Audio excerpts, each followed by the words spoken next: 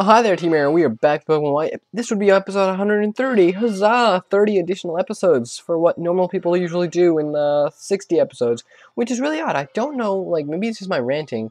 Maybe that's why these episodes are so long. And yay! This is literally my favorite background for the Elite Four, because, like, I don't know, it reminds me of Arceus, because, like, if you take away the tower in the center and the curtains in the back, this would be outer space, so that's cool. I really don't see what outer space has to do with Psychic type Pokemon, because most of them, although there are a few that are from space, are usually using inner mental power, which I guess you associate with space, because you would assume there's life forms out there with higher mental capacity and power than us, but that doesn't matter. I would just... Wait, did she even talk? She just came out of her bed, I'm like, hi there, and she's like, hi there, and... battle stuff? No? Okay. We should probably heal up our team right here because we do take a casualty like every Elite Four member, so that kind of blows. Oh no, I'm probably going to lose the Nuzlocke now that I think about it. The Elite Four probably going to ruin me. Probably going to wreck me. Probably going to destroy my team. Not cool. Revives are probably at the top of the list, so let's heal up our team. I should heal our teams. There we go. Awesome sauce. So, Psychic type Pokemon. Basically, my best strategy would be Clyde with its Shadow Ball. Crocodile with... yeah, these three right here. Crocodile, Zappat, and Clyde. They're pretty much going to beat the ever-living crap out of those Psychic types. Unfortunately for my opponent. Let's see here. Full Restore. There they are. Actually, I should use Moo Moo because I don't really have a status. So, yeah, it'd be a total waste not to use it. So... Silifia getting them heals, though I probably won't be using Silifia. It's always a good backup to have a Dragon type. Dragon types have like the most natural resistances next to Steel types, I believe. I think Steel types resist a lot more. In which case, a Steel Dragon would resist a lot, so Dialga resists a lot. Though a Steel Dragon with Levitate, that'd be even awesomer. Because, you know, fire isn't super effective, and never mind. It would actually resist a lot, like... A Pokemon that would have, like, literally no weakness, I believe, they've already got one. It's a Dark Ghost type. Next best thing would be Dark, I mean, not Dark, but, a Ghost Steel type, I believe, with Levitate. That would be very powerful. And now that I think about it, I don't think there's going to be one of those for a while, because Steel represents technology, and Ghost usually represent not technology. Anyways, let's just go on to this battle. Who's there? Who is so uncouth as to disturb my sleep? It's you again. Still, you possess the combination of kindness and strength, yet you seem stronger than before. Do you, what? Do be sure not to bore me with your snooze-inducing What? Dude, I beat you last time. How is my battle snooze-inducing? Like, seriously, there's that thumbnail again. That's so funny. Not really. Alrighty, so 6-on-6 battle with Caitlyn, or Catlin, or Kitelyn. I think it's Caitlyn. I'm pretty sure it's Caitlyn, but whatever. Clyde is, I'm sorry, I meant Musharna. Whenever I see a Musharna, I think of Clyde, so, meh. It's like, I don't know, whenever you see a puppy, you think of your dog. Is that, like, a natural thing?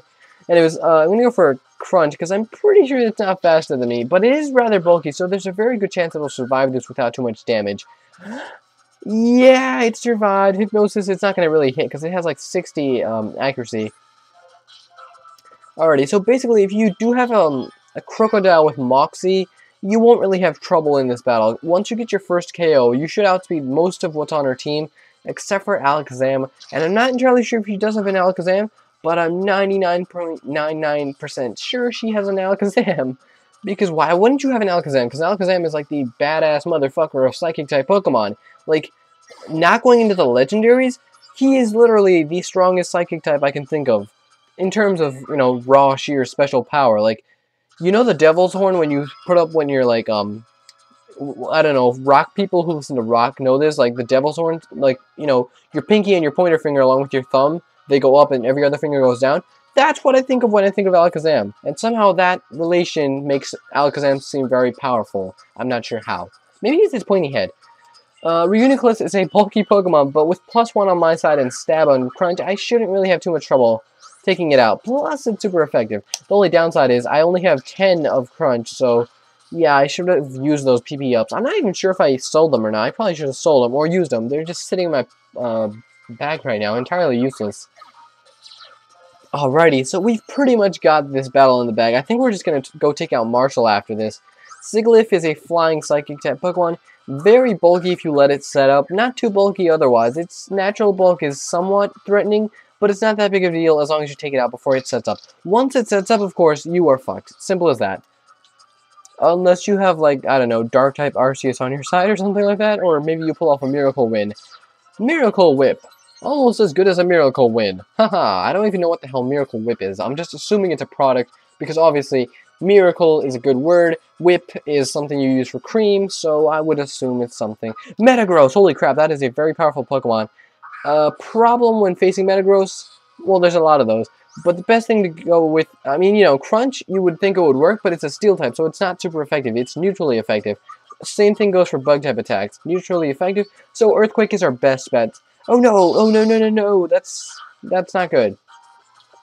That was a Bullet Punch, which is basically a quick attack for Metagross. It's also a physical attack, so it's basically the variant, the physical, not the physical variant, because it is a physical attack itself, so it's just a quick attack, but for Steel types.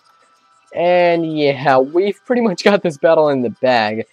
I kind of feel bad, but I kind of don't. So we got +3 or 4 right now, so Crunch, although it's not going to be super effective, it's going to be a better bet than Earthquake, because that thing probably has Levitate, in which case Earthquake's not going to hit it.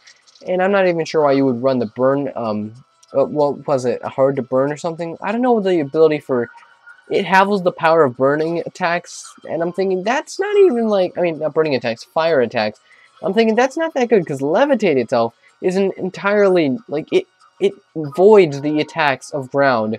So it's entirely an immunity to ground, which you're normally super weak to. So it's either you're entirely immune to something, or you take half damage, which is still neutral damage from something, and you will still take damage from the other thing as well. So it's either you lose a weakness, or you still keep both weak. Never mind. Gothitelle, which is, yeah, I think it's Gothitelle, which I'm not sure how to pronounce. Psychic-type Pokemon, pure Psychic, by the way, it's a lot like Gardevoir, but its stats are a tiny bit different, and I don't believe its move pool is as large.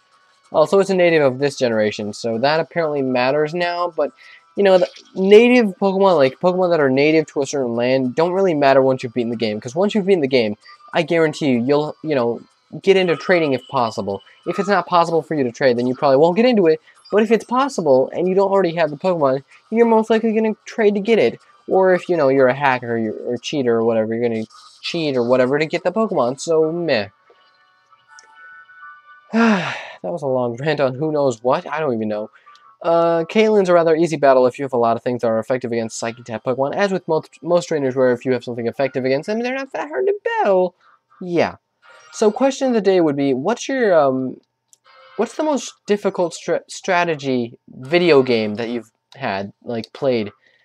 And I'm saying video game because I don't really give two hoots and a cracker, I don't even know what that saying is, about not video games. Like, I get that, you know, soccer, all that stuff is a game, but for the most part, just imagine it. If you had a godly body, well, then again, that applies to everything. If you have the god stats of whatever, if you're god moding, you're pretty much going to win whatever it is. Alright, so I don't really think, yes, there is some strategy in sports, but I don't think there's as much strategy in sports as there is in video games. Because in video games, there's less variables and more strategy, whereas in real life, you have to consider every single variable. The wind, everything. Like, sure, if you have a super genius on your side as your coach for football, yeah, that's awesome. Like, you know what? They should make a movie about that. They should have a movie, and maybe there is, but I haven't seen it. They should make a movie of, like, a super genius, like a freaking genius, beyond genius, just, you know, controlling the plays for football. That'd be, I might actually go and see that, if it ever exists, or if it doesn't exist. It probably doesn't exist.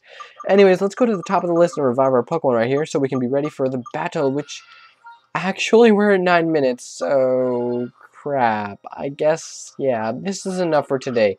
So question today, what is the most strategic video game you guys have ever played? Because, for me, most strategic video game I've ever played, it's either a tie between Yu-Gi-Oh!, the Yu-Gi-Oh! Franchise, it's very strategic, or Shin Megami Tensei, which is, like, Shin Megami Tensei actually, like, it's got this thing that leveling up a lot, it's not really going to save you.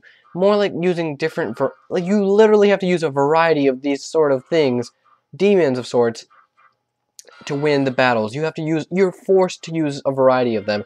Not even Yu-Gi-Oh does that. Yu-Gi-Oh is you can just use the same unstoppable deck until they ban it.